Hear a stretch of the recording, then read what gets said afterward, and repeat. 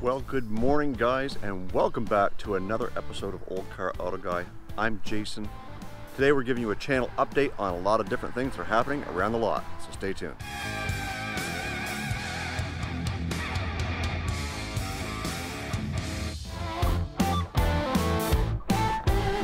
So one thing that I want to bring to your attention is this. Here's Bubbles sitting here looking all dapper, unexploded, and the reason why is twofold. One, the weather has not been cooperative, and two, we have done so much these last few weekends and through the week that we've been so busy and we haven't had a chance to get out there yet. But I know that I can buy some time because you guys haven't got me to 2,000 subscribers yet, and that's when the video of me blowing up Bubbles is going to get released.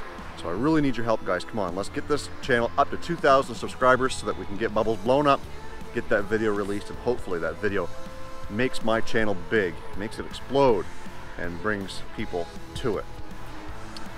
So as we come through the lot here today, I'm going to show you a couple of things that have been going on over the last couple of days since my sales guy Bill has been on vacation. Firstly, this was a short week. Because of Canada Day on Monday, we're only open Tuesday to Friday.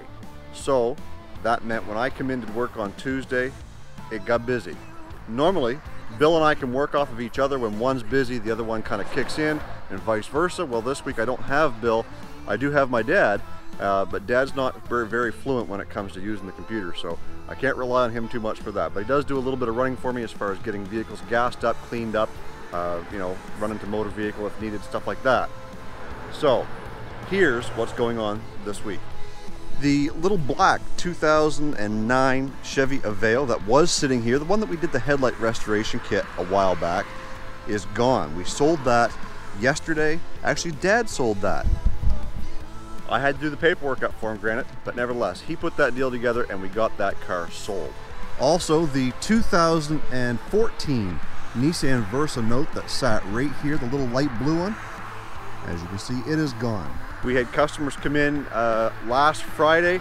We did up an application and we got that going. We got them approved and they are gone. We've been paid for that vehicle, so they are happy. And she does a lot of traveling, so that low mileage car is really going to do the trick for her. And last but not least for sales is the 2011 Chevy Cruze that is right here behind me. I made a deal on that yesterday as well. We've done all the paperwork, we've collected the money, and it will be going out likely about mid-afternoon today. So there's 3 vehicles in one day. We call that a hat trick around here. So that's what's going on around the shop as far as sales go since Bill has gone. I got a couple of other deals that I'm working on. Not sure how good they're going to be or how close I'm going to be to getting them sold because they're a little bit challenging. But nevertheless, we are working on that and we're hoping to get a couple more vehicles out by the end of the week. As we come into the shop, we do have a couple of new vehicles that we just purchased this week as well. So we've got this 2014 Jeep Compass.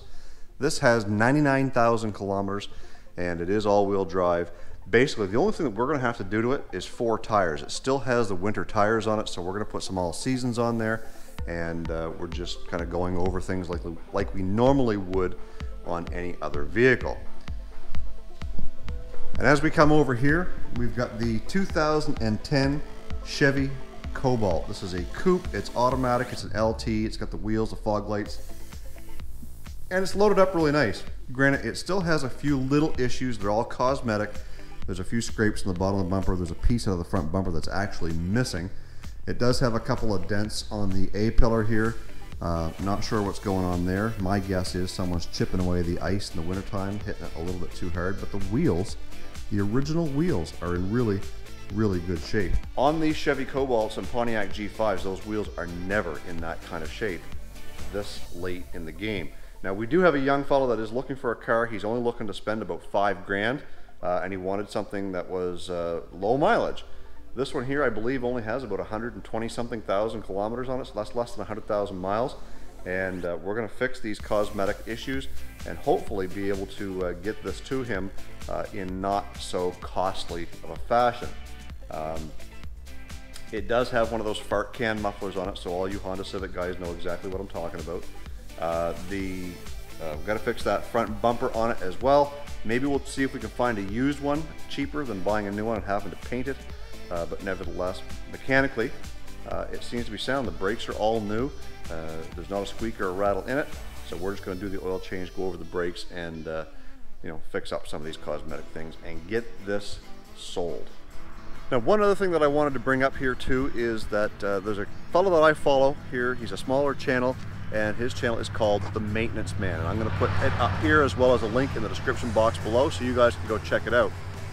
On his Instagram, he had announced that he was doing a contest on one of his videos. So I went over there, made a comment, watched the video like I would anyways, and I got an Instagram message saying that I had won a prize. Well, what did I win? I won this 9-piece hook and pick set. And I think that's pretty good because we just bought one of these for the shop and I don't have one at home.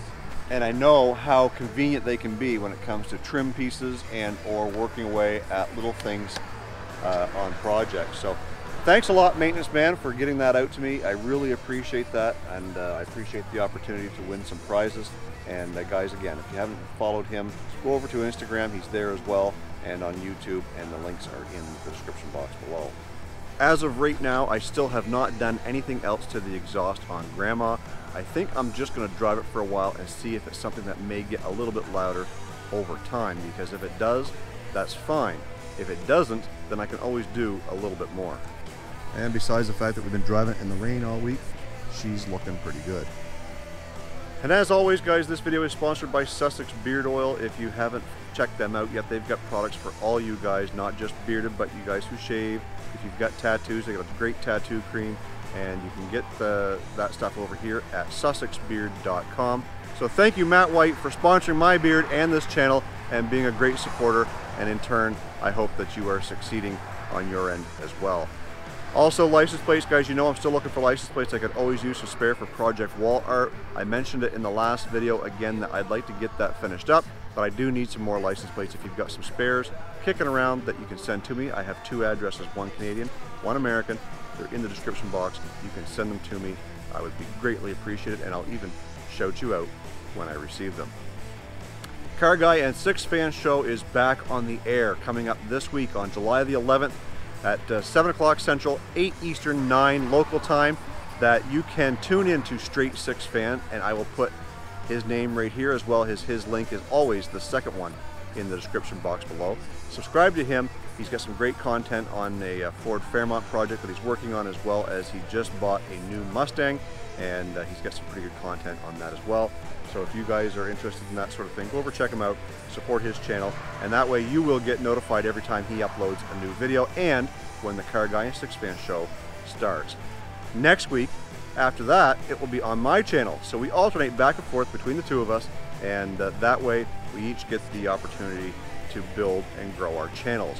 It's about cars. We talk about automotive stuff. We try and help those guys who are watching us that have YouTube channels succeed with some tips and tricks and so on. So it's also a support stream. If you are a part of the YouTube community and you want to help grow your channel, that's the place to be, because everybody that watches us generally are car guys. So that's the place to go. Guys, as always, stay focused on the windshield, not the rearview mirror. I love you. God bless. Let's do it again in the next video. I can feel my body cold against the concrete, but I can't seem to get enough. My mind is fixed on what it wants. I just let you beat me. Looks can be deceiving. Let you get the best of me in bed with my worst enemy.